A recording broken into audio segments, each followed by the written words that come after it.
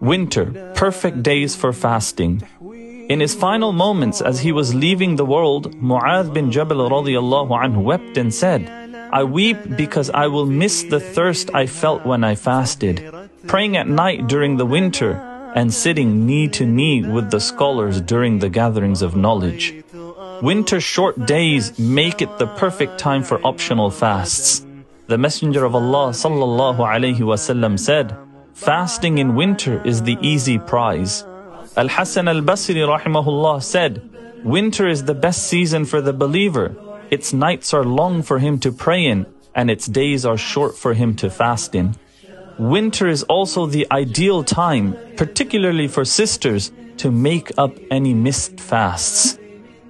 Try your best to fast on Mondays and Thursdays, and if you can, the 3 middle days, 13th, 14th and 15th of the Hijri month, also known as Al-Ayyam Al-Bid.